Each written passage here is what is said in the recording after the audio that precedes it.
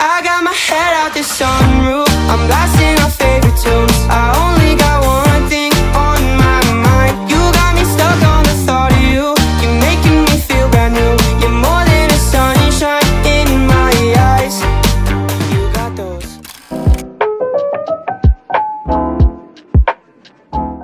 Hi guys! Welcome to my first ever YouTube video. Most especially, gusto ko mag-thank you sa mga nagko-comment sa TikTok ko, nag-DM sa Instagram na mag-start na daw ako ng YouTube channel ko and your wish is my command. Quick intro lang about myself is I am a 22, yes, 22. I'm a 22-year-old content creator, mainly sa TikTok where I make videos and contents about sustainable fashion, ukay, thrift, sewing, small business, yun. I hope ma-enjoy niyo yung video na to. Don't forget to give this video a like and subscribe. So without further ado, let's go ukay!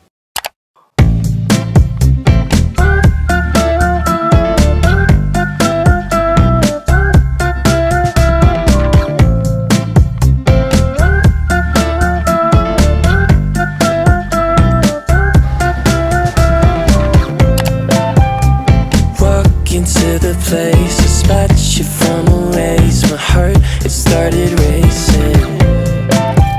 The crowd across the way, flowers on your face, and then I'm from the 80s. Someone keeps blocking my way. I can't feel farther away. Wait on a moment to say that I want you. You know that I want you.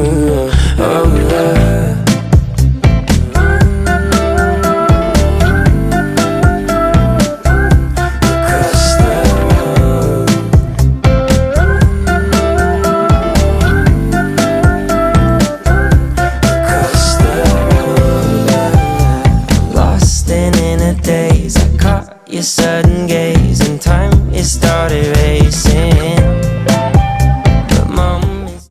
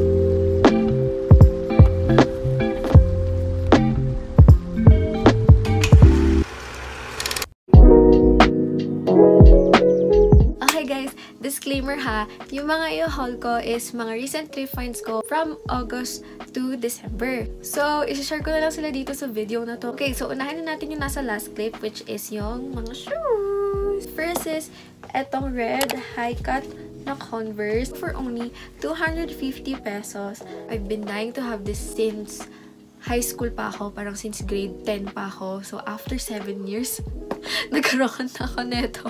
Ito naman yung isang shoes na binili ko. Worth 250 pesos rin siya. New Balance 574. Out of my comfort zone yung color niya. I really wanna explore this year. So, ayun. Unahin na natin yung pinaka-favorite ko. Ito! Grabe! Bili ko to for only 40 pesos. Guys, 40 pesos. Actually nga yung... Aray. And guys, wait. Look! Hello, another one. Ang nag-ukay na ito is yung kapatid ko, yung kambal ko. Grabe! Ang amazing! Hello? Okay, itong next one is a thrift flip, pero inukay ko pa rin naman siya. It's this one. So, tignan nyo naman.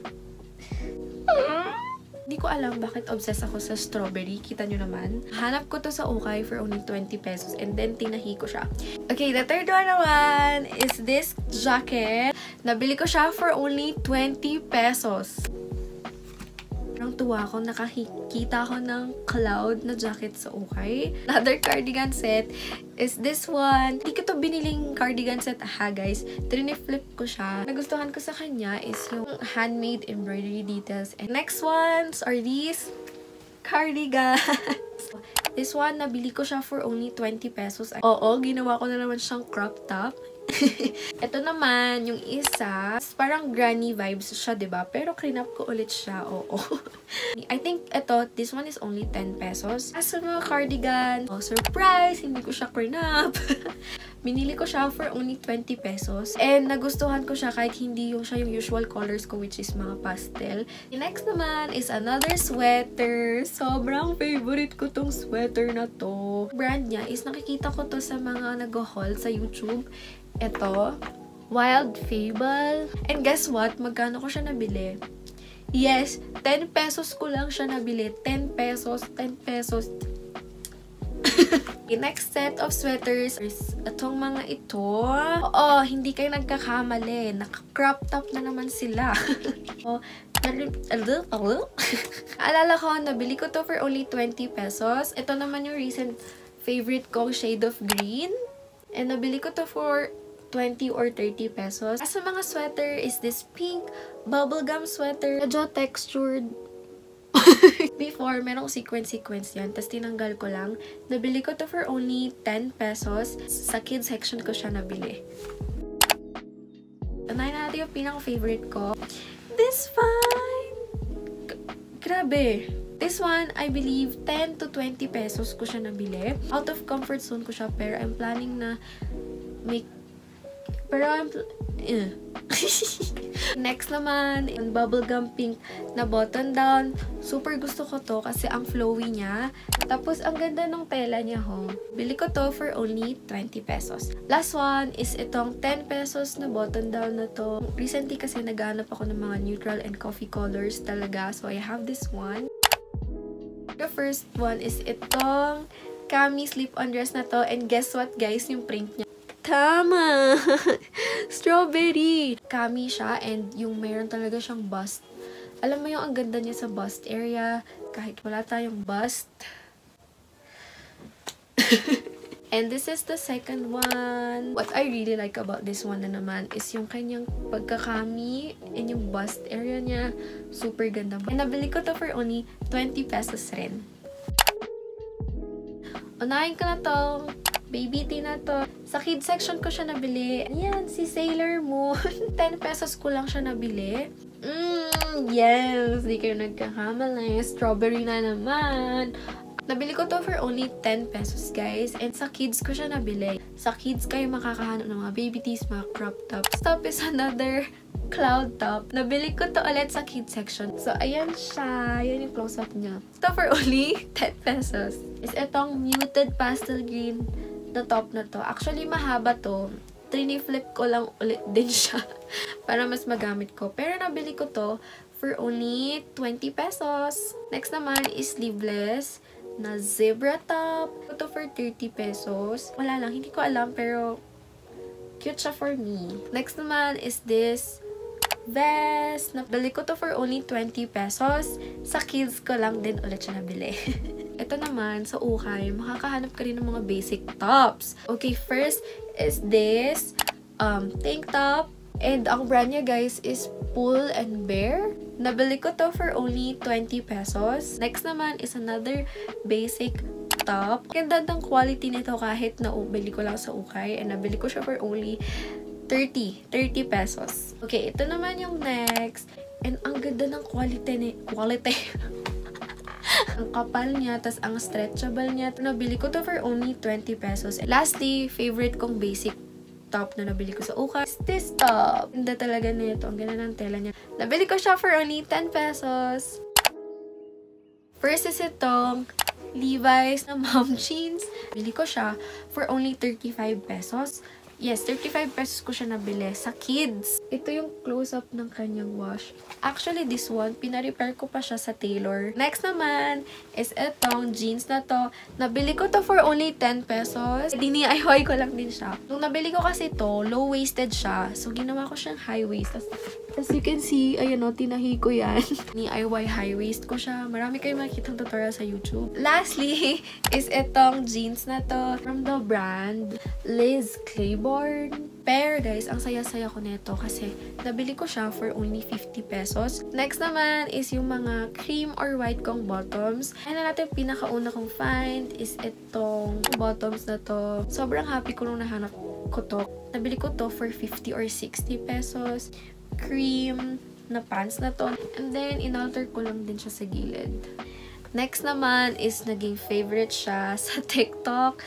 Heart pajama flare pants. Ito, nabili ko siya as pajama talaga. Literally, pajama for 60 pesos. Inalter ko lang din siya maging flare pants. Next is a basic linen pink lang na wide leg trousers. Nabili ko to for only 20 or 30 pesos. Lastly is favorite ko tong gingham pants na to na pink. Nabili ko to for only 20 pesos. Tapos, nirepair ko lang din siya. Okay, first is etong green na skirt na to. Sobrang naging obsessed talaga ako recently with greens. And nakahanap ako ng green skirt for only 10 pesos. Next is this flower skirts for only 10 pesos. Itong susunod, napakagrabe nito. Like, ang saya talaga. Grabe. Napapa-speechless pa rin ako. Ang skirt na to! Grabe guys, ang ganda niya. Lastly is a gingham midi skirt.